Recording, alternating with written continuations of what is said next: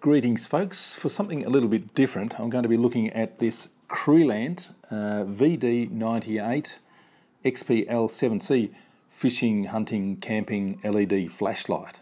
Alright, let's open it up and have a look at it. Here we are. It's a odd looking flashlight. It comes in two tubular designs like this. There's the globe and there's the battery, and it just screws together.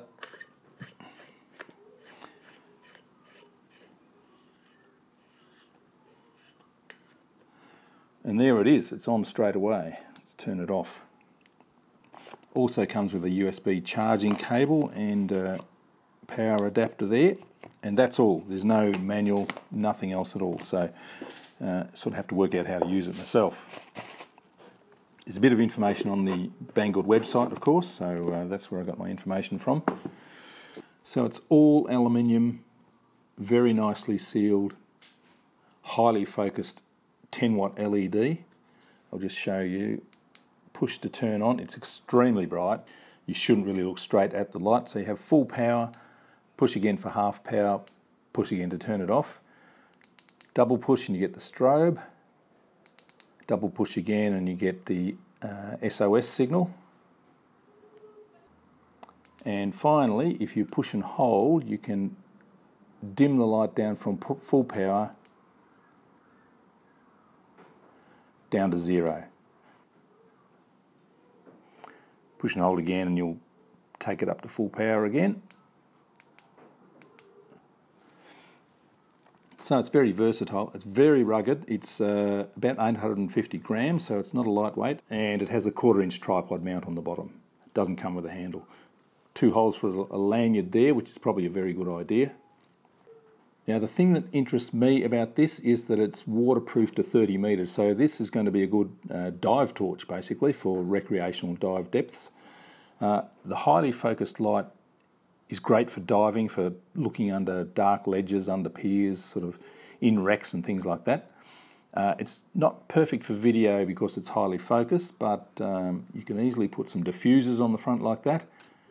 Also, you can cut down the light level, but this is a bit of a yellow tinted light, but it has a 62mm thread on the front, so you can buy photographic filters and change the colour balance of the light, which is what I'm going to do. I've got I think it's an 80B filter on the way with the diffusers on and the light correction filter as well.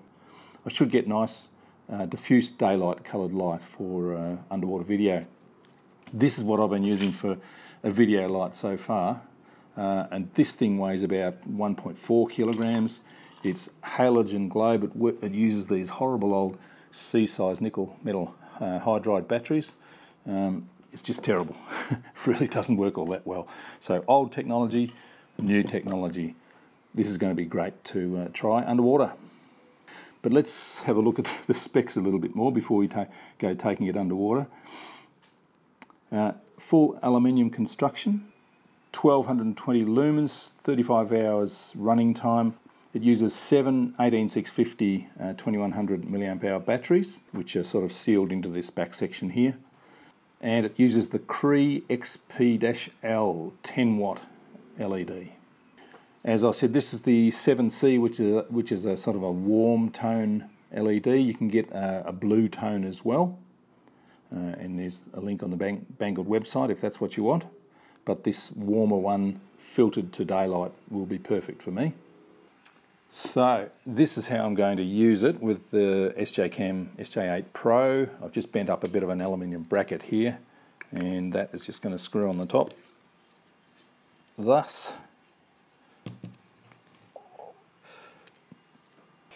Now, just as a comparison, this is a fantastic video setup. This is what I used to use. A big Icolite housing for a Nikon SLR with a nice big dome port on the front. That weighs in at about 8 kilograms and many thousands of dollars. And I predict this setup is going to do much better video than that one. The other setup's fantastic for still photography, but video, this is going to be the better setup for sure. For diving, I've also used these little torches as well. This is sort of just a little utility torch.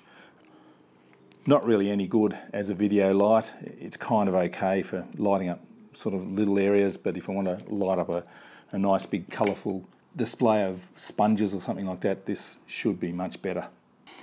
Here it is charging, and you can see that plug in the USB cable to the power outlet and into the unit, and there's a 3-level indicator LEDs to show the charge level and a flashing LED.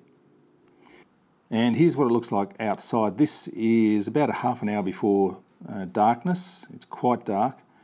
Here we are turning on full bore, and you can see it's a ridiculously bright and narrow focused beam. That's on full power. Yellow tinge in this sort of bluey late evening light.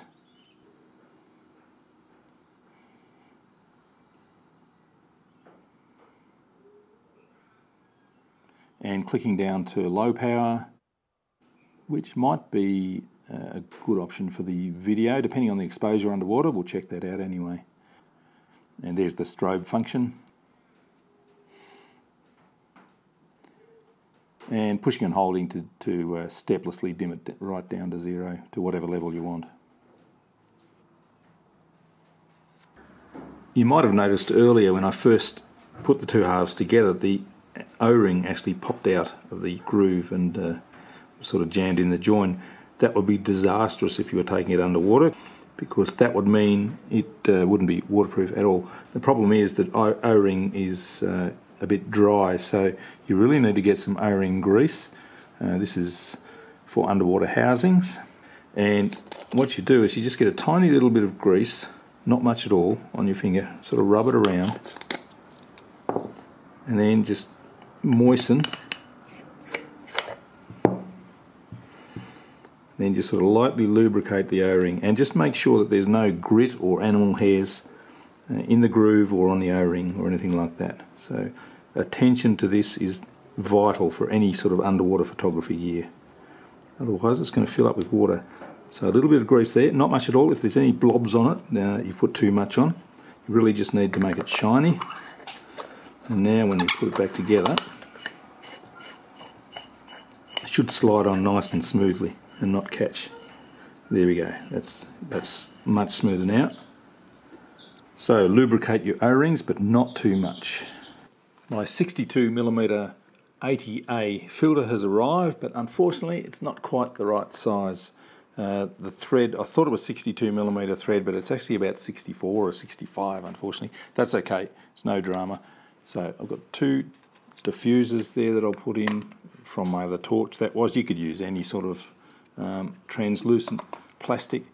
There's the filter. It does sit in there quite nicely, so I'll be able to hold it on. I'll just make up a little holder to hold it on front of the torch there, and hopefully that is a nice daylight balanced light.